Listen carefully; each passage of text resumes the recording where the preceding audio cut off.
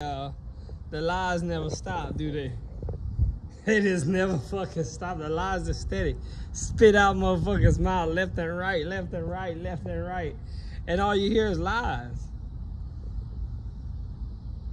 The lies just never stop, y'all. That's sad, because, man, people need to learn how to start telling the truth. Stop spitting out lies left and right. Because, you know, it's so funny. Motherfuckers got their ass beating the dish the day I got a tooth pulled. And not only did they go put a straining, a peace bond on me, but they even called CPS on me. Now, if that ain't a fucking sore loser, you know what everybody even knows. When you fight, you never turn your back on somebody you're fighting with. Much less turn your back on them, period.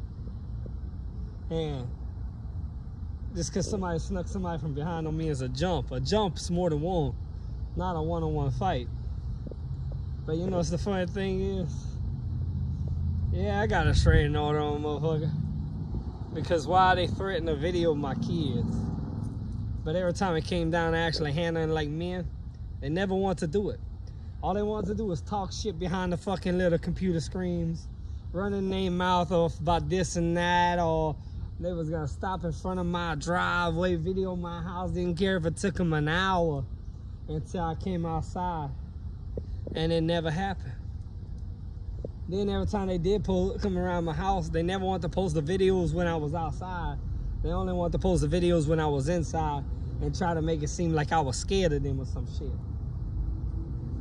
And then try and lie and say they came after me. They never came after me. Never want to come after me. Nah, instead they want to try and take videos of my kids and keep it for themselves like little perverts.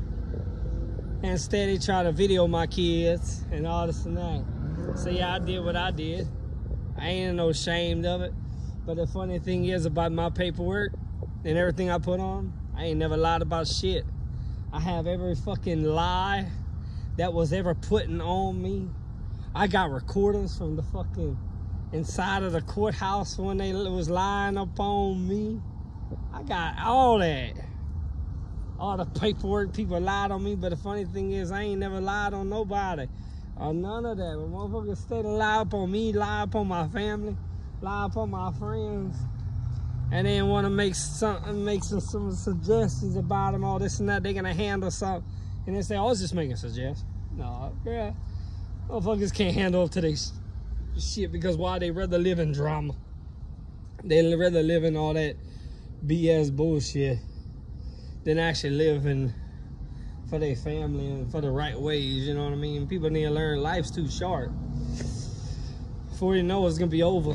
So why not live it the way you need to live it, the right way, and drama free. Now people don't know how to do that.